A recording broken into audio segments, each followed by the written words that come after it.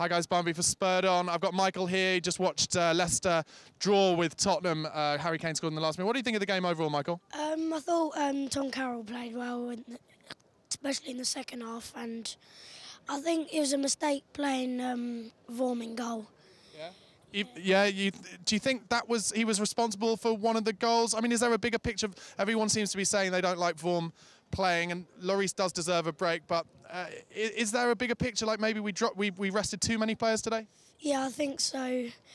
I think Trippier, he's good playing forwards, but when he's defending, he's a bit slow. Yeah, he's not blessed with pace. Most importantly, though, we didn't lose. We're in the cup. The magic of the cup still lives on at the Lane. We've got Leicester at home again Wednesday night in the league. Give me your score prediction for that game. 2-1 win to us. 2-1 Spurs. Who's going to score? Kane and Alderweireld. Kane and Alderweireld. Get your bets on now. 2-1 Spurs. Kane and Alderweireld. That'll net you about £1 million if you put that on.